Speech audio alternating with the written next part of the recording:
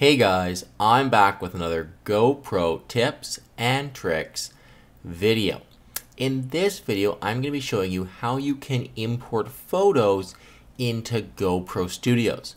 Now this is something that is a little bit confusing, and if you've tried, you've probably been frustrated by it. If you've tried to import them in step 1, you've probably found they import as a time-lapse. If you tried to import them in step 2, doesn't matter where you go, photos don't show up. And you can see it says all supported file types, and there's none in here that are actually JPEG. So there's no way to import JPEGs in step 2. You can import audio, but you can't do JPEG. So that doesn't really make sense. Alright, so how do we get around this? So we can't import in step 1 because then all we do is import all the photos. I'll show you here. If we click import, we click on, let's say I want to import this photo here.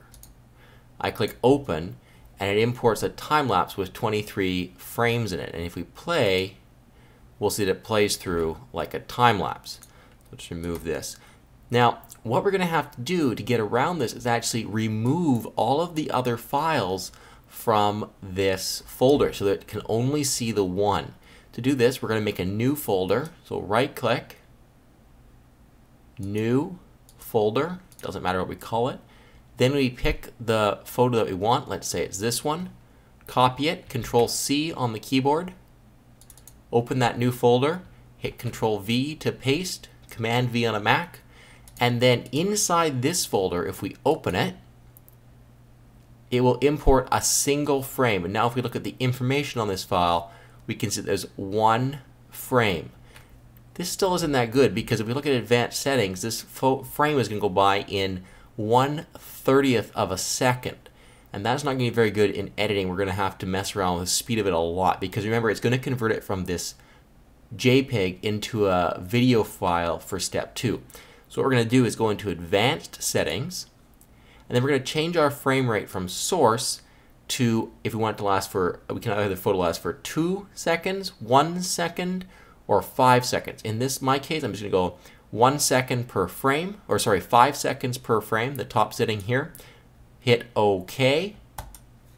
Then I'm going to hit add to conversion list. Convert. Won't take very long at all to convert. You can jump into step 2 editing. We can see we now have a 5-second video clip of our photo. And if we drag this down to the timeline, we can see that when we hit play, the photo plays for that 5 seconds.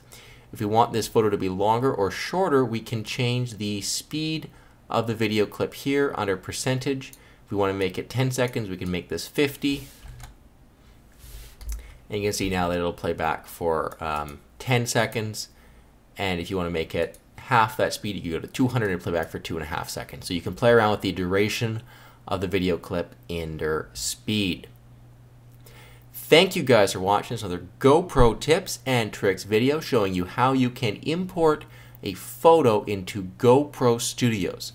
A little bit of a roundabout way of doing it, and it's too bad it doesn't work out simpler than this, but this is the only way that I've found to do it. Thank you guys for watching. If you've enjoyed the video, please make sure you subscribe and like the video. Check out my channel for tons more GoPro videos, and as always, guys, if you've got any questions or comments, leave them below. I read absolutely every one of them and respond to them, as many of them as I can. Until next time, guys, thank you very much for watching.